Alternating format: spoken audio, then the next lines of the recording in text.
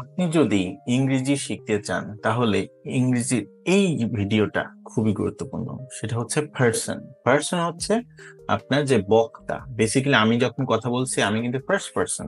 তো সিমিলারলি আপনি যখন কথা বলবেন আপনি নিজেকে আই বলবেন, এটা ফার্স্ট পার্সন। এবং সেকেন্ড পার্সন যেটা আমরা আমাদের পাশে যে সামনাসামনি থাকে সেইটা, এবং আমি এবং আপনি বাদে যা থাকবে সেটা হচ্ছে থার্ড পার্সন।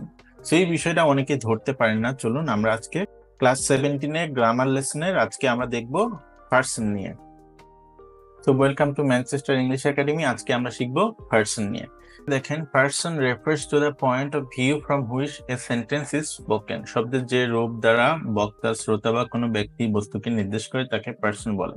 পার্সন ব্যক্তি বা বস্তু কোনোটি যে কোনোটি হতে পারে। তো শুধুমাত্র যে এটা মানুষ হবে তা না, শুধুমাত্র যে বস্তু হবে তা না। তো দেখেন এখানে first person, second person, third person এই তিনটা হতে পারে। যখন বক্তা নিজেই কথা বলে সে হচ্ছে ফার্স্ট পার্সন, তাই না? আর বক্তা যখন কারোর সাথে কথা বলে, যেমন এই বক্তা যদি এর সাথে কথা বলবে তখন সে হয়ে যাবে সেকেন্ড পার্সন। এবং এইজন এবং এইজন বাদে পৃথিবীতে যা থাকবে সেটাই হচ্ছে থার্ড পার্সন।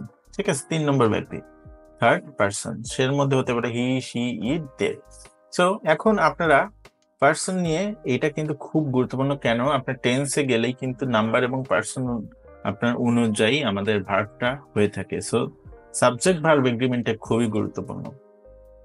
তো আমরা এখন দেখেন যে পার্সনের ডেফিনেশন এবং এক্সাম্পল যদি আমরা দেখি। So first person the speaker, the one talking. তো ফার্স্ট পার্সন কে? যে কথা বলছে নিজে, তাই না? Example, I refers to one self, we refers to our self. মানে আমি যখন আমাদের সম্পর্কে বলবো তখন কিন্তু এটা we. First person I singular, we plural. Second person হচ্ছে speaker or the people being spoken to, যার সাথে কথা বলা হচ্ছে, তার মানে ইউ। ইউ কিন্তু আপনার সিঙ্গুলার এবং প্লুরাল সেম।